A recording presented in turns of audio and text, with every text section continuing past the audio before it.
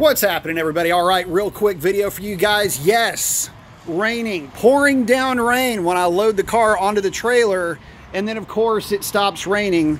But anyway, Stormy is all hooked up, car is loaded up on the trailer. Time to go get that radiator installed. All right, guys, and we're off. So towing with Stormy, 321 geared Ram 1500, dragging a Hellcat. Can't say that I think this is going to be too dramatic. Well within its range of what it should be able to handle. It doesn't really feel like the truck is laboring just getting onto the road and moving. So that's a good thing. Of course, you guys know how these U-Haul trailers tow. They're awesome. So I've got at least that working for me. But just putting around, just like what you'd expect. Easy peasy. So, kind of a quick update for you guys as I'm dragging this thing around. The car weighs about 4,200 pounds, give or take. And the trailer, I think, if I remember correctly, is about 1,500 pounds. So just the other side of, say, 5,700 pounds behind this thing. And on surface streets, the only thing that I will say that I've noticed is, I mean, aside from the fact that, yeah, I mean, you can tell that you're dragging something behind you, but one of the things that I noticed is, and I've just started to notice this, with the Dodge, with the coil spring rear suspension, I'm already noticing a little bit of that characteristic Dodge kind of slight shimmy a little bit with the load back there, where a leaf spring truck would have a little bit easier time, I think, managing the weight. But again, this is just on surface streets, and I'm really trying to nitpick here. So far, so smooth. All right, guys, just pulled over to check the straps before we get on the highway. And that's what she looks like. Squatting down a little bit in the butt.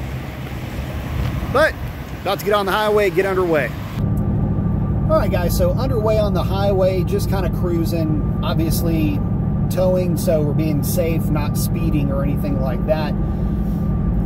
You can't really tell that you're towing anything. I think earlier when I was mentioning that kind of slight shimmy that these Dodges get, it might have just been undulations in the road or just me being a little bit hypersensitive. These DT Rams do seem to carry load a little bit better than the DS Rams. Maybe I'm speaking a little bit out of turn with that, but it does seem to be a bit more stable. As far as would I recommend 392 gears? Well, I'm towing, what, 5,700 pounds. You think you might have just heard it downshift there. The truck cruising along at normal, slower highway speeds doesn't really seem to have a problem dragging the weight around whatsoever. What I have noticed is that it will hunt and peck a little bit between 7th and 8th gear, but nothing that would be concerning. Like, it's nothing that would, I don't know, that you would really notice, again, unless you're just really looking for something. Coincidentally, 392 gear in 7th gear, just kicked into 8th right there, in 7th gear, I'm sorry, in 8th gear is roughly the same as a 321 in 7th gear. So if that means anything to you. And as far as fuel economy goes, I mean, it's on the highway, the screen over here is showing around 20 miles per gallon.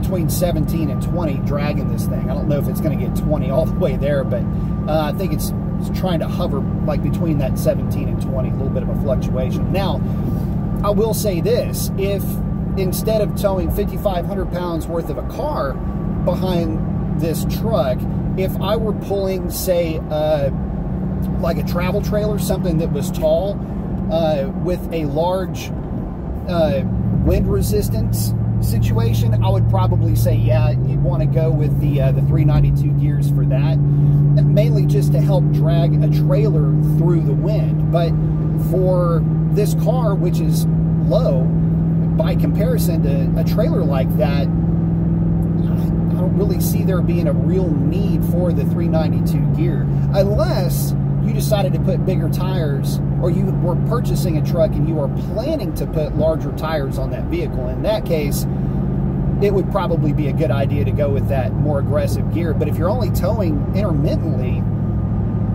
this package is actually really good. One other thing is these U-Haul trailers are hydraulically braked, and so I'm not able to play around with my brake controller. This truck is kind of a unique package where it is a 321 geared truck, but it does have an electronic brake controller from the factory.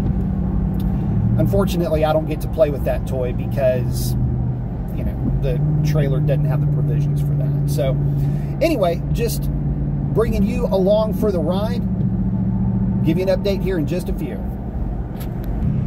Here you go, guys. Fun factoid about the truck. She is going to turn 8,000 miles while towing the Hellcat.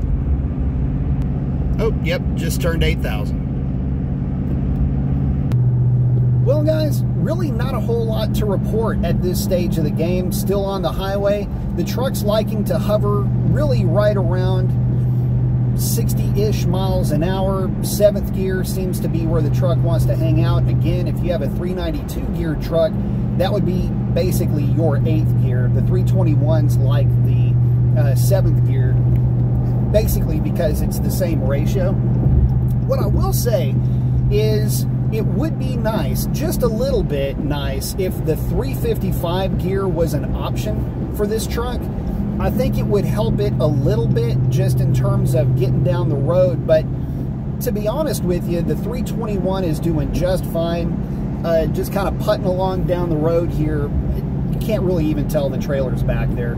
Being honest with you guys, I was thinking that this truck was going to have maybe not as favorable of a review in terms of pulling weight at all, just with my experience with the DS Ram and how it is probably the bottom of the bunch in terms of what I would consider to be load carrying capacity, whether it's towing or, in my main experience, is just hauling weight. But this thing's really good. Right now, going up a slight incline on an on-ramp. I mean, the truck doesn't really feel like it's struggling at all. It's in 6th gear, just kind of burbling along. So this 8-speed automatic does really well. It's not really hunting and pecking for gears. It just kind of locks into 6th or 7th. And again, not trying to speed, not trying to go fast. Does just fine. But again, it's the partial throttle scenarios where you might miss having a 392 gear. Hills, things like that, you probably would like a little bit more gear than the 321, but and again, that's where my only complaint or criticism or suggestion would be. At least a 355 gear, which is not optioned for this truck, which is a real shame, because it would probably be the perfect, absolute best, ideal gear for these Ram trucks. But again, 321 gear doing just fine. So without really much else to look forward to as far as reports, I'm going to go ahead and wrap this up. If you made it this far, appreciate you hanging out with me. Consider hitting that subscribe button. Hit the like, helps the channel a ton. And with that, that's a wrap. Hey, Gibbs.